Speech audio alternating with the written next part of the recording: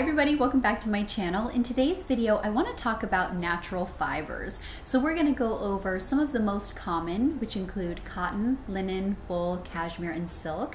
We're going to touch on why I love them and why I think they're essential for a long-lasting wardrobe, and then how you can spot the highest quality possible for those individual fibers. So let's start things off with why I think they're so important. So natural fibers, especially when compared to their synthetic counterparts, are really just incredibly beneficial for a long-lasting wardrobe. I think they have so many wonderful properties about them that make them a great choice, and a few of those include that they're easier to care for when done correctly, they tend to last longer, they're biodegradable, they're nicer to the environment, they're also more sustainable than synthetic fibers, and they're also less toxic to us and the environment. Plus, some natural fibers are considered to be self-cleaning. They have antimicrobial properties that really allow us to wash them less, which really does stretch the longevity of the piece. So now let's hop into some of my favorite natural fibers and the ways I like to spot the highest quality possible. So first up is cashmere. You know how much I love cashmere. It just feels so soft on the skin. It's really comfortable to wear, it's breathable,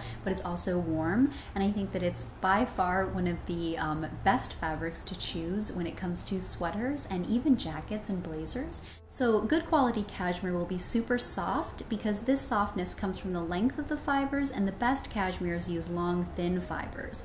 Also, it should feel thick and densely woven. To test the strength of the fabric, you can pull on it a little bit, and a higher quality cashmere will bounce back. It won't lose its shape and kind of end up with a mark where your hands were. And then you can also check the tag to make sure that it's 2-ply or 1-ply.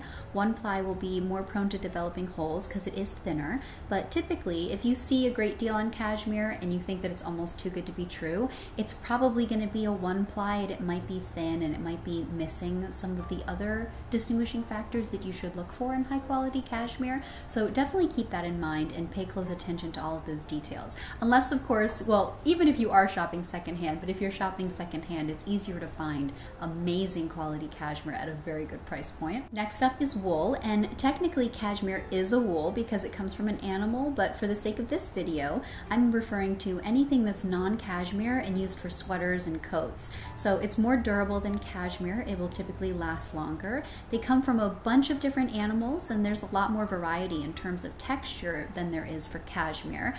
But also the highest end wool will be merino, which will be really fine. The finer the wool, the higher the quality, and that's why you'll see names ranging from fine merino wool to ultra fine being the highest. And then to confirm the quality of the wool, check the label, make sure that it is 100% wool or 100% natural fibers, so it's okay if it's wool mixed with cashmere, another natural fiber like that. And then also wool should be thick and it should bounce back when pulled slightly. Similarly to cashmere, it shouldn't be left with a big mark in it where your hands were. And then also the weave should be dense and tight, so you don't want things that are too flimsy when it comes to sweaters, and especially when it comes to sweaters and natural fibers. You want things to be very cleanly knitted and also very dense, because that tends to allow the fabric to last longer through multiple wears and washes, and it just really helps stretch the piece. Next up is silk, and I love silk, especially when it comes to tops. I find that it can be a little too warm, a little too suffocating kind of when it comes to bottoms. So unless a skirt has a lining, I tend to avoid it in my pants and skirts, but for tops I really love it. And I think that it's just a lovely way to add texture and visual interest to an outfit. So I have a couple silk pieces that I've had for a very long time, and I really love them. It's definitely a fabric worth contributing, worth bringing into your wardrobe if you feel like you're kind of working with all of the same textures, and it's also a great way to break up heavier knits, especially during the warmer months. Now, the quality of silk is determined by the weight,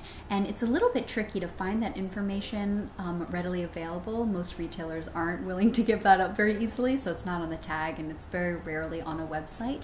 So I find the fastest way to determine the quality of silk is to really feel the weight in your hand. It should feel substantial, it shouldn't feel super thin, and it should also be really soft. Also, it should be fairly opaque, especially if it is a darker color, and you shouldn't be able to see completely through it when you hold it up to the light. You will get some transparency, especially if it is a lighter colored blouse, but it shouldn't be like, oh my gosh, there's my hand on the other side of the shirt and I can see everything straight through it, because that does usually indicate that the fabric is a little too thin to last longer than maybe a couple seasons. Next up is linen. Linen is hands down my favorite fabric for the warm warmer months, and there's a good reason for that.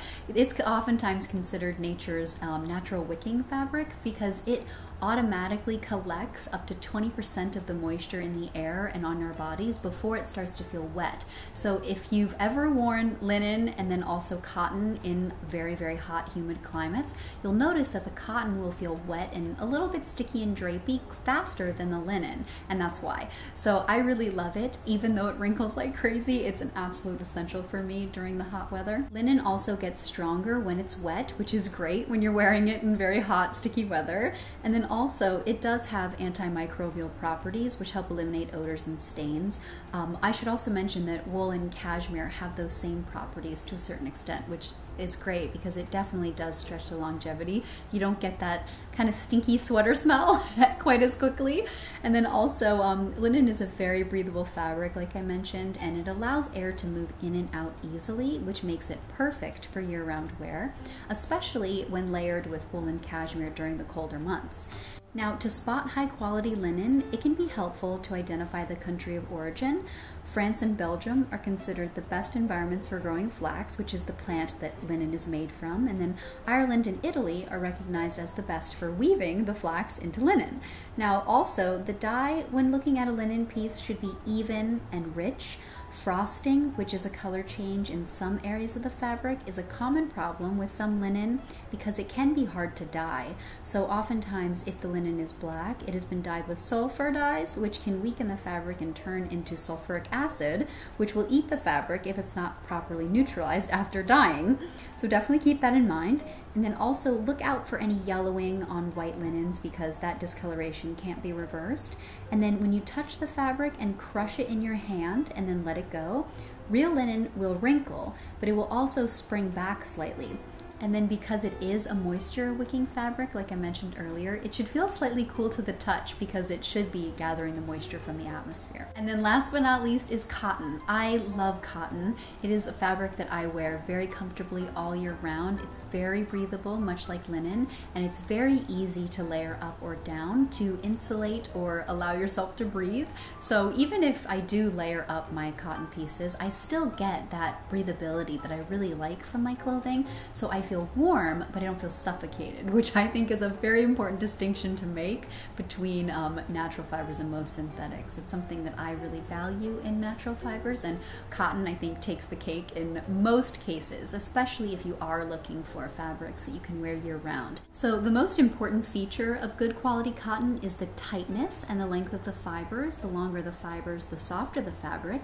And if you hold the piece up to the light and you can see straight through it, it's likely a lower quality cotton. It may shrink or lose its shape after a few wears and washes, but high quality cotton will feel soft and not scratchy, and then also it should be able to stretch slightly without looking too thin. So as I'm sure you know, cotton is used in pretty much every garment that you can find, from tops to sweaters to pants, and I love it in all of them. But specifically when it comes to my jeans, I really love either 100% cotton or 98% cotton and 2% elastane if I do want a stretchier option. I find that anything above that really doesn't hold its shape very well and it tends to not last as long. But those two blends, or I should say 100% cotton and then that 2% elastane blend, are fantastic for longevity.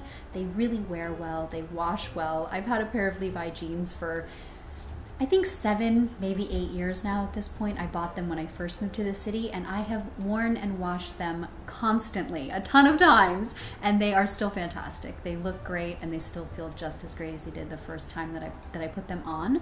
So I think that it's definitely important to keep that fabrication balance in mind when shopping for jeans if you want them to last longer than a couple seasons. Now, when it comes to tops, I really love a more substantial cotton. I find that it lasts longer, and I have that Brooks Brothers shirt that I've had forever, and part of the reason why it's lasted so long is because it's really well made, first of all, and then also the cotton is just impeccable. So I'm able to wash it appropriately and then also treat stains without having to worry about the fabric running out out too quickly, so it doesn't get thin, it doesn't get worn out, and it's definitely something that I look for in my cotton tops when I'm willing to spend a little bit more money and I want them to stick around.